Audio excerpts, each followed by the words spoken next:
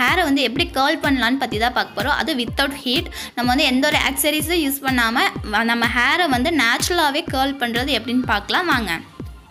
நம்ம சேனலை இன்னும் நீங்கள் சப்ஸ்கிரைப் பண்ணலன்னா சப்ஸ்கிரைப் பண்ணிக்கோங்க. கூடயே இருக்கிற பெல் பட்டனை ப்ரெஸ் பண்ண மறந்துடாதீங்க. அப்போ தான் நான் ஃபியூச்சரில் போடுற வீடியோஸோட நோட்டிஃபிகேஷன்ஸ் உங்களுக்கு வரும். அதே மாதிரி ப்ரைடல் புக்கிங் பண்ணுறதுக்கு என்ன இன்ஸ்டா ஐடி ஆர் மெயில் ஐடியில் நீங்கள் வந்து காண்டாக்ட் பண்ணலாம். அதோட லிங்க் வந்து நான் டிஸ்கிரிப்ஷன் பாரில் கொடுக்குறேன். நீங்கள் வந்து செக் பண்ணிக்கோங்க. என்னோடய ஹேர் வந்து பெரிய காம்பு வச்சு நான் வந்து சிக்கு எடுத்துக்கிறேன். சிக்கே எல்லாமே நம்ம பார்த்துக்கணும். நெக்ஸ்ட்டு வந்து நான் வந்து ஹேர் சீரம் அப்ளை பண்ணுறேன். இதுக்காக நான் லிவான் ஹேர் சீரம் எடுத்துருக்கேன். உங்கள்கிட்ட என்ன ஹேர் சீரம் இருக்கோ அதை வந்து நீங்கள் யூஸ் பண்ணிக்கலாம்.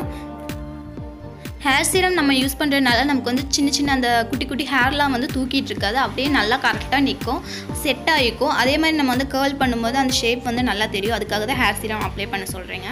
இன்றைக்கி நான் ஸ்ட்ரைட் பார்ட்டிஷனாக தான் எடுக்கிறேன். உங்களுக்கு என்ன பார்ட்டிஷன் வேணுமோ அதுக்கு தகுந்த மாதிரி நீங்கள் எடுத்துக்கலாம். ஒரு சைடு இருக்கிற ஹேரை வந்து நான் கொஞ்சமாக எடுத்துக்க போகிறேன். ஃப்ரண்டில் இருக்க அந்த குட்டி ஹேரை வந்து அப்படியே விட்டுற போகிறேன். அது எதுவும் நான் பண்ண போகிறதில்ல. அதை அப்படியே விட்டுடலாம்.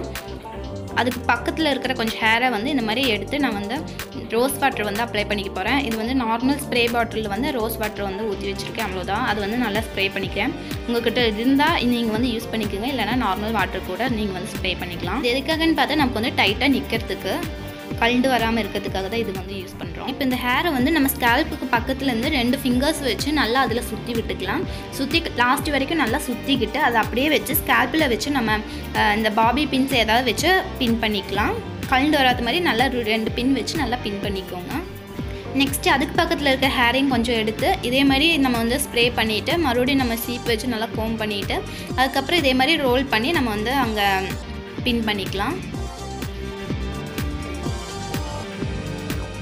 இது ஒரு மெத்தடு. இது இல்லாமல் இன்னொரு மெத்தட் இருக்குது. அது வந்து எப்படின்னு பார்த்து இதே மாதிரியே நார்மலாக ஹேர் எடுத்துக்கிட்டு அதில் வந்து நல்லா ஸ்ப்ரே பண்ணி நல்லா கோம் பண்ணிக்கிட்டு ஆனால் கொஞ்சம் ஹேர் கம்மியாக எடுத்துக்கலாம். அதை ஒரு ஹேர் எடுத்துருக்கேன்ல அதிலே வந்து நான் 2ஆக பிரிச்சுக்க போகிறேன். அந்த ஹேரை வந்து நான் என்னோடய 2 ஃபிங்கர்ஸ் வச்சு அதில் வந்து நல்லா ரோல் பண்ணிக்கிட்டு அந்த ரோல் பண்ணதுக்கு உள்ள வழியாக விட்டு அந்த லாஸ்ட் இருக்கிற எண்டிங்கில் இருக்கிற ஹேர் வந்து உள்ள வழியாக விட்டு இழுத்துக்க போகிறேன். பாருங்கள், இந்த மாதிரி இழுத்துக்கிட்டோன்னா நமக்கு வந்து ஒரு நாட் நமக்கு ஃபார்ம் ஆகும். ரொம்ப இழுத்துறாதீங்க. அந்த லாஸ்ட் இருக்கிற ஹேர் வந்து நமக்கு வெளியே தெரியணும். அப்போ தான் நமக்கு ஈஸியாக இருக்கும். இதே மாதிரியே எல்லா ஹேரையும் கொஞ்சம் கொஞ்சமாக எடுத்து நான் இந்த மாதிரி ரோல் பண்ணி நாட் போட்டு வச்சுக்கிறேன். இந்த மாதிரி நம்ம ஹேரை வந்து கர்ல் பண்ணும்போது நம்ம ஹேருக்கு வந்து எந்த டேமேஜும் ஆகாது, ப்ரொடெக்டாக வச்சுக்கலாம்.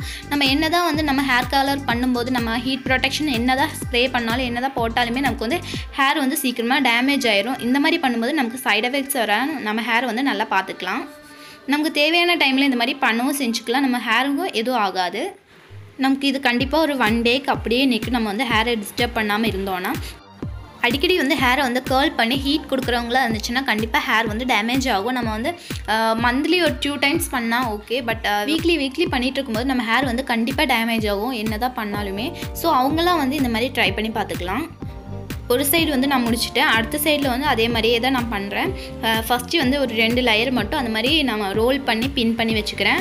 பேலன்ஸ் இருக்கிற எல்லா ஹேரையும் வந்து நான் வந்து கையில் ரோல் பண்ணி அப்படியே விட்டுற போகிறேன் நாட் போட்டு.